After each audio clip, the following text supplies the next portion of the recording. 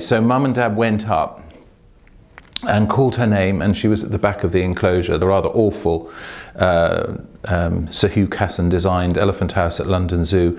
She came rushing down, and there is this amazing photograph of my dad sort of stretching his hand across the moat, and she's stretching her trunk, and there is a sort of South Bank show moment where that electricity happens.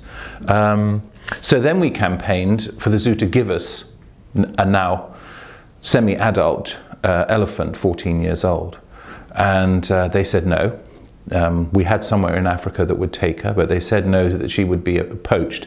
The fact she'd broken both her tusks and had one little tiny stump sort of undermined their argument, I feel. But nevertheless, what they did agree to do is to